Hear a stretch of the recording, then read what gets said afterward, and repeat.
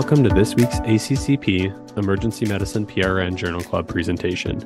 I'm your host, Christian Kroll, an emergency medicine and ICU pharmacist at the University of Iowa Hospital and Clinics. To view this recorded presentation, head to our YouTube channel at youtube.com/ACCP-EMEDPRN. And for PRN members, slides can be found under the Library Entries section of the ACCP Communities website. So today I'll be covering a journal club on the inhaled amikacin to prevent ventilator-associated pneumonia. Before we get started about talking about this journal, I wanted to kind of cover some of the background information that will kind of put us all on the same page.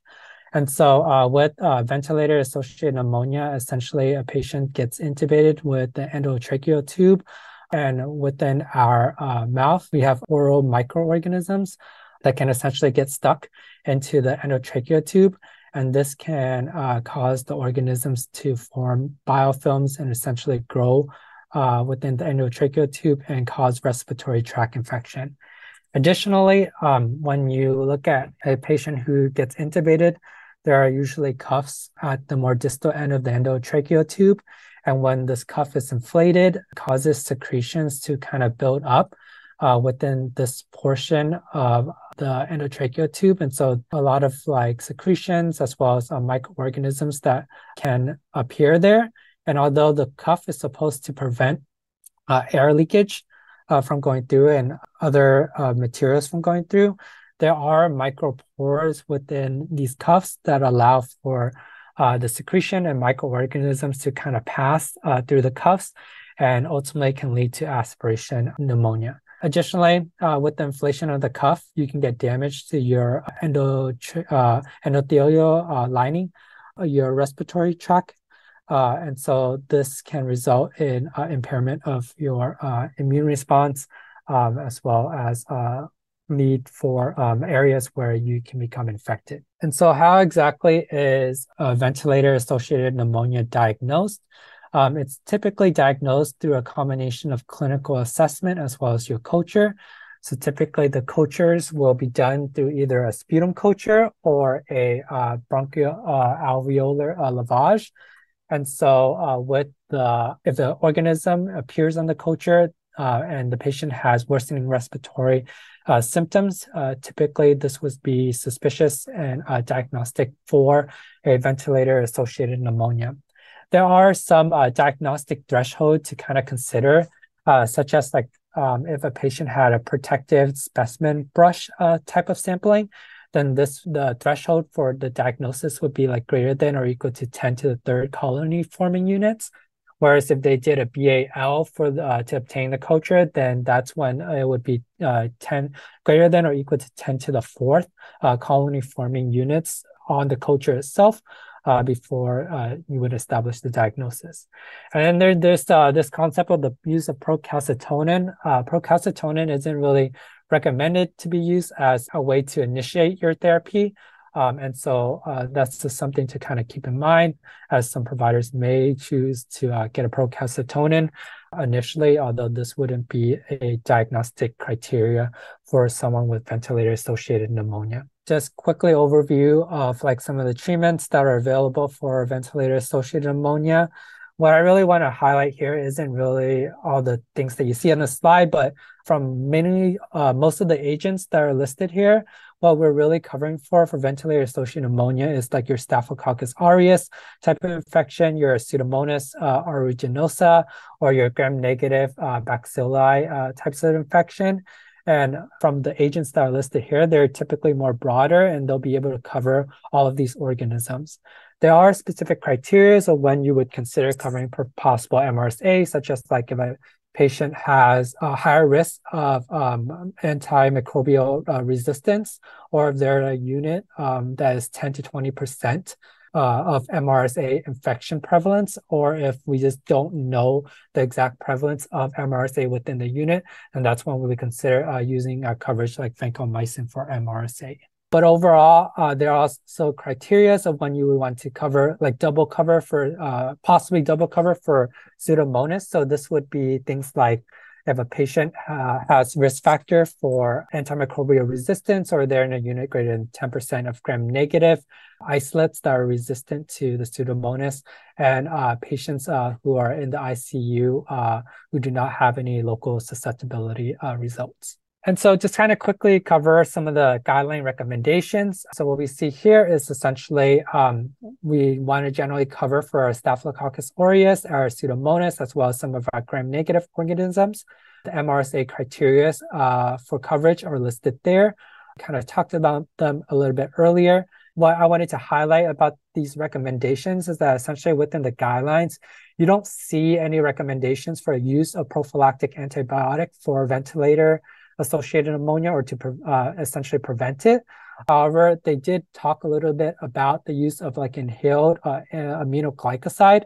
And the only time they really mention it is to be used as an adjunctive therapy in combination with your systemic antibiotics to be able to treat a gram-negative bacilli infection. Additionally, they generally recommend to avoid aminoglycosides if possible, and to use other agents if the gram-negative organism is susceptible to it. So I wanted to kind of cover some of the prior literatures that we see in regards to using antibiotic as prevention for ventilator-associated pneumonia. So there is a study by Kalesterski. This was a randomized double-blinded trial comparing gentamicin against your saline. And they essentially administered both these drugs endotracheally 3 times a day. And it was done in our neurosurgical ICU patient population who underwent tracheostomy. They excluded any patient who died or were discharged within 48 hours of admission. And the results of this trial was that they saw a lower rate of positive sputum cultures in the gentamicin group compared to your normal saline group at about 56.5% prevalence compared to 79.3% prevalence in comparison to the saline group. However, we did not see any difference in terms of the mortality or the adverse effects of the treatment.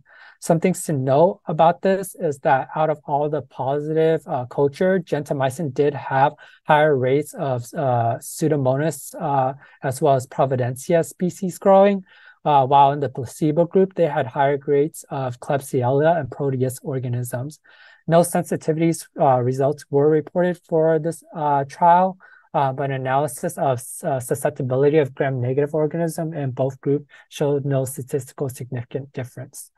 So overall, what we can conclude from this is that gentamicin reduced the colonization of tracheal secretion by gram-negative rods, and it reduces the frequency of respiratory infection.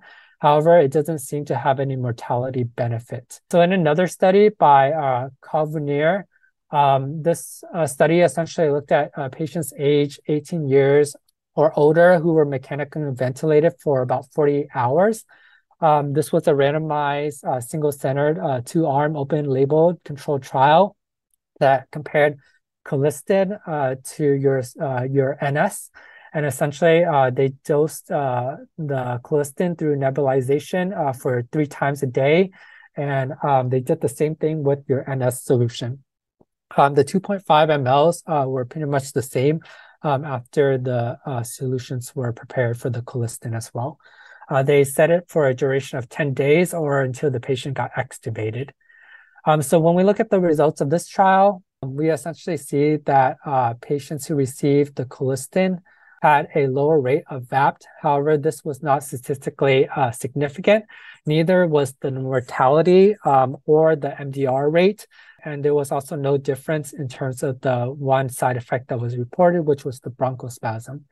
And so based on some things to note about this trial, though, was that the baseline characteristic for the patient was noted that about 70 to 80% of the patient had received systemic antibiotic covering gram-negative bacteria during the 10-day period of the prophylaxis. And patients in both groups had an Apache score of around 19, which indicated about 24% mortality. And infection on admission was noted to be higher in the normal saline group compared to the colistin group, even though this was not statistically significantly different.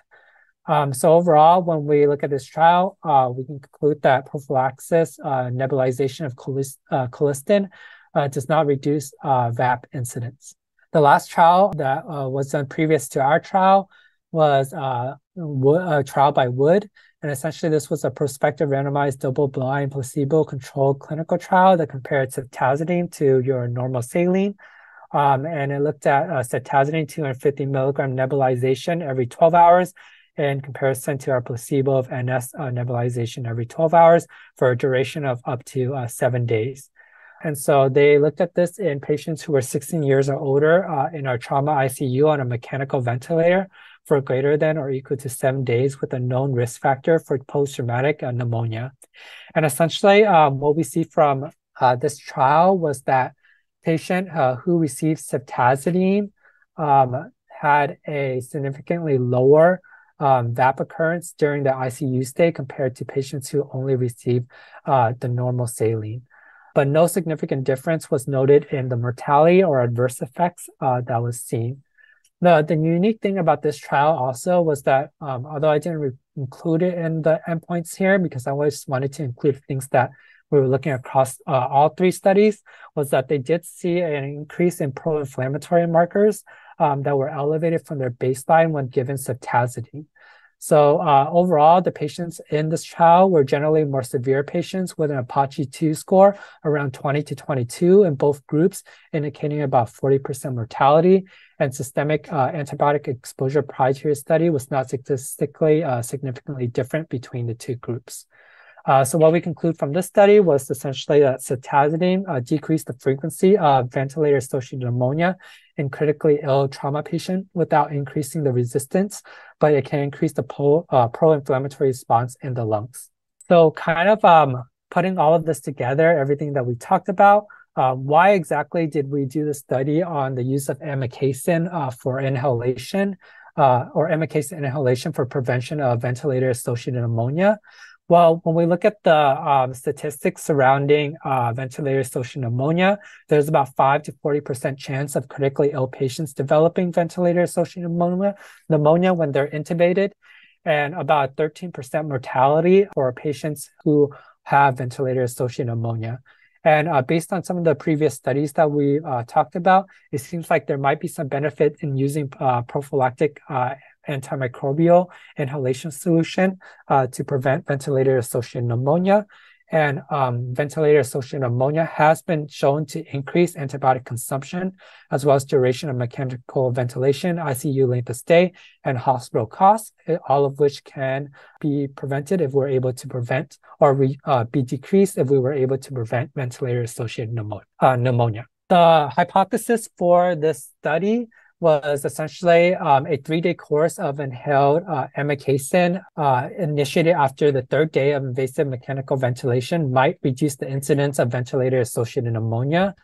This was done with the funding from the French government through the French Ministry of Health. And so when we look at the inclusion and exclusion criteria, we see that they included patients who were on mechanical ventilation for greater than or equal to 72 hours. And they excluded any patients who were initially on a mechanical ventilator for greater than 96 hours with a suspected or confirmed ventilator-associated pneumonia, severe AKI without renal replacement therapy, CKD, tracheostomy tube, and receiving systemic aminoglycoside therapy. They were able to get this approved by the National Ethics Committees in France. And so a little bit closer look in terms of the exclusion criteria. What we see is that most of our patients who were excluded were patients who were intubated for less than 72 hours at the initiation of the trial, those who did not provide consent, those who were on invasive mechanical ventilation for greater than 96 hours, and those who had an extubation that was going to be scheduled. And so after looking over about 6,419 eligible individuals, they eventually included about 417 individuals within the amikacin group and 430 individuals within the placebo group. Within the amikacin group, they gave those individuals 20 milligrams per kilogram ideal body weight or NS nebulization solution once daily for about 3 consecutive days. And the patients who were not not given their second or third dose of the amikacin either met one of the following criteria, including if they were extubated, they had an occurrence of AKI, or if the physician determined that the aminoglycoside therapy IV was indicated for the patient. Additionally, something else to know about this trial was that the vent setting as well as sedation, muscle relaxations were all at the discretion of the physician. And so that could have influenced some of the outcomes of our trial. The primary outcome was generally the first episode of ventilator-associated pneumonia from randomization to day 28. And the episode of ventilator-associated pneumonia was defined as a positive quantitative bacterial cultures in a pulmonary sample and at least two of the following criteria, including hyperleukocytosis, leukopenia, fever, or purulent secretion with new infiltrates on the chest radiography. They had a ton of secondary outcomes, but some of them would include things like mortality at 28 days and day 90, numbers of days of mechanical ventilation from randomization to day 28, numbers of antibiotic days, as well as number of days with administration of at least one systemic antibiotic. And so when we look at the statistical analysis, this was a randomized superiority trial. They estimated about 850 individuals were needed to provide 80% power with the two-sided alpha of 0.05. The analysis was based on an intention to treat principle, and they did a between group analysis of restricted mean survival time to ventilator-associated pneumonia. And their total group population, the hazardous ratio was calculated using the fine and gray regression model. And so when we look at the results of this trial, we see the baseline characteristics were essentially similar across the two groups. What we did notice from this was that generally based on the Charlson comorbidity index score, as well as the simplified acute physiology score and the sequential organ failure assessment score, the patient that were included in this trial was generally more severe patients.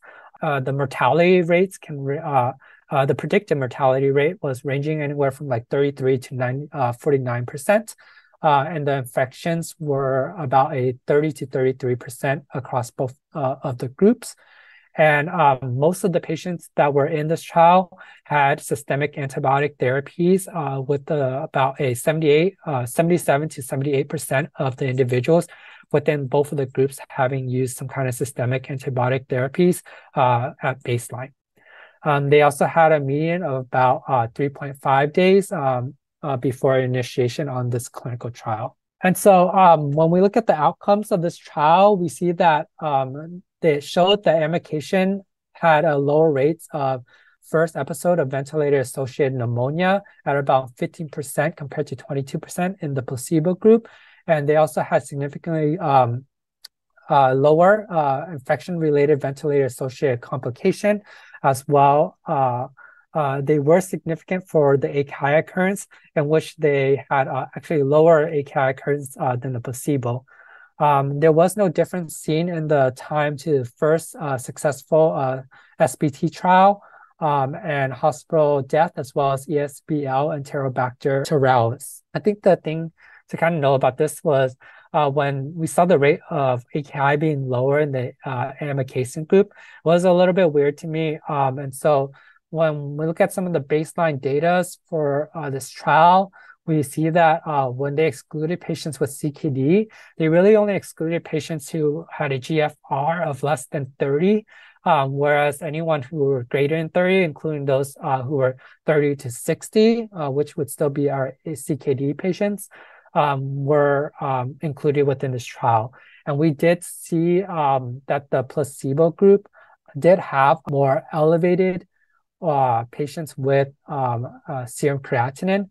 And so this could be a possible explanation. The other thing is that that patients in the placebo group could have also had more shocks, which could have decreased perfusion to the AKI, to the kidney, and result in more AKI episodes. However, this result wasn't reported, and so it was just more of a speculation in terms of why this could have been a possibility. overall, when they were classifying infection-related ventilator-associated complications, they essentially defined this as worsening oxygen associated with signs of infection and initiation of antibiotic therapy. And so that's just something to note as we look at some of the graphs that was provided to us, including what the first graph is essentially a look at the difference between inhaled amikacin and our placebo for the incidence of VAP. And we see that there is a gap that's notable in between the treatment group, and this was statistically significantly different. The bottom graph here is just really a zoomed out version of the top graph. And so this is just kind of to help with our visualization of it. They also did talk about ventilator-associated complication, which was essentially defined as worsening of oxygen over 2 days after a stable or improved period. And so we did see that our amikacin group did have lower cases of ventilator-associated complications. When we look at the infection-related ventilator-associated complications, so this is essentially our worsening oxygenation in combination with signs of infection. And initiation of antibiotic therapy. And we did see a lower rate of that in our inhaled amikacin compared to the placebo. And then when we look at the possible ventilator-associated pneumonia, we did see a lower rate in our amikacin group as well. And so what were some of the things that were done well and that could have been improved in terms of this trial? So some of the things that were done well was essentially the baseline characteristics were similar between both groups, which means that the two groups being compared were similar to each other. So there's less concern of group differences influencing the result. Most patients included were in a severe condition, so we can apply this to a more higher risk patient population. The use of normal saline nebulization helped to maintain the blinding between the group and reduce bias. The author also did a good job in terms of mentioning that they did not get amikacin level because they did not want the people who were involved to know which individual received which treatment. And so this kind of helps to maintain the blinding of the trial. And at the same time, the problem with this was that we didn't have levels that were obtained. And so this kind of prevented us from correlating if the patient received appropriate exposure to the amikacin group. Additionally, some of the cons from this trial is that it had high baseline percentage of individuals who were on systemic antibiotic. So this could have influenced our primary outcome as organisms may not have grown due to the use of systemic antibiotic. Physicians also got to decide whether or not the patient should be on systemic antibiotic, which would decide if they should receive the second or third dose of amikacin or placebo. And so this kind of added a little bit more bias towards our trial as this was something that wasn't standardized or protocolized. And so we don't really know what exactly the effects of this drug might have been if the patient received the whole 3 course, as some of our patients did only receive 1 or 2 doses. Data can also be interpreted up to only 28 days, given that the trial was up to 28 days, and we were uncertain of the prophylactic effects beyond the 28 days. Additionally, they did exclude patients who were on mechanical ventilation for greater than 96 days. So we don't really know if it would be beneficial for patients who've been on mechanical ventilator for a lot longer to be able to start this prophylactic treatment regimen. They also didn't mention what type of organisms ended up growing or causing the ventilator-associated episode. And so the lack of cultural data makes it more difficult to kind of analyze whether or not we should be implementing the use of amikacin for prevention of ventilator-associated pneumonia. Additionally, there wasn't any standardization for a ventilator setting. This was adjusted based on the physician's judgment, which could affect the overall mortality outcome for the patient. And if we were to kind of apply or try to apply the study to our own patient population in terms of them being on a mechanical ventilator, it would be difficult to kind of mimic what was done within this trial, as we don't know exactly what was done in terms of the mechanical ventilation setting. Just some other things to note was that the nebulization solution was, or how it was administered, wasn't really mentioned. And so there's also that factor of unknown when it comes to the administration of the drug. They also didn't talk about anything about maintaining of the equipment that could affect the drug delivery. And due to the lack of the drug level, it's difficult to say if the patient got adequate doses of the drug. There is a liposomal formulation of the amikacin inhalation that was approved in 2018 by the US FDA. However, that was only approved for use in our MAC types of infections. And so, and it was only mainly for treatment. So we don't really have a specific dose in terms of what we should be dosing patients for prophylactic use of amikacin. And so there's a lot of ambiguity to kind of think about and consider when interpreting the data for this trial. So what did the author essentially conclude from this trial? They essentially concluded amongst patients who receive invasive mechanical ventilation for at least 3 days, a subsequent 3-day course of preventive inhalation of amikacin reduced the burden of ventilator-associated pneumonia during the 28 days of follow-up. My conclusion to this study was that the data showed a lower rate of VAP from inhaled amikacin, but the higher rates of antibiotic use at baseline and the lack of cultural data prevents a definitive conclusion to be drawn from the study. Inclusion of CKD patients at baseline is concerning to validate the results of showing that amikacin had lower rates of AKI, and the dosing of amikacin prophylactically is not established, and the lack of data on serum drug concentration makes it difficult to conclude that the patient received appropriate and consistent dose of the drug. And so how can we apply this trial to possibly some of our future practices?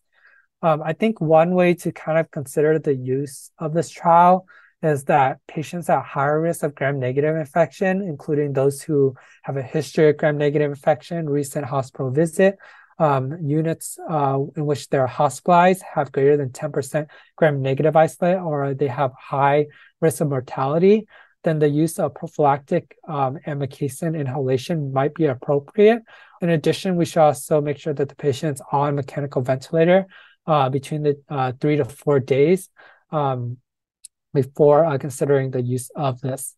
However, there still, I think, needs to be further trials, such as trials that compare additional things like your gentamicin or other inhalation solutions that were compared in previous trials to really kind of assess the efficacy of amikacin, as well as being able to get some of the informations that were missing from this trial that we mentioned earlier. I wanted to acknowledge some of the individuals who helped me with this presentation, including Dr. Maldonado, as well as Dr. Santibanez, for their help in reviewing and putting this presentation together.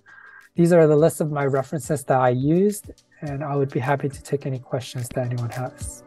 If you have enjoyed this presentation content and would like to hear more, subscribe via your favorite podcasting app. Additionally, make sure to check out our YouTube page for all recorded presentations. Thank you for listening to this week's ACCP Emergency Medicine Journal Club presentation.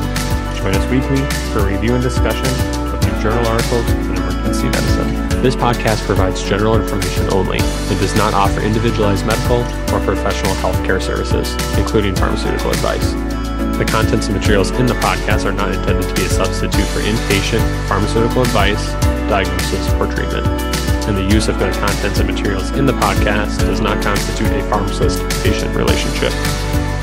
As a result, the information in and materials linked to this podcast are applied at the user or patient's own risk. Users or patients should consult their physician or personal healthcare professional. The user or patient should not ignore or delay seeking care because of something they heard on this podcast. In case of an emergency, the user or patient should contact their physician, call 911, or go to the nearest medical emergency facility. The views and statements expressed on this podcast are those of the host and guest and should not be interpreted to reflect the official position or policy of ACCP or the Emergency Medicine PRN.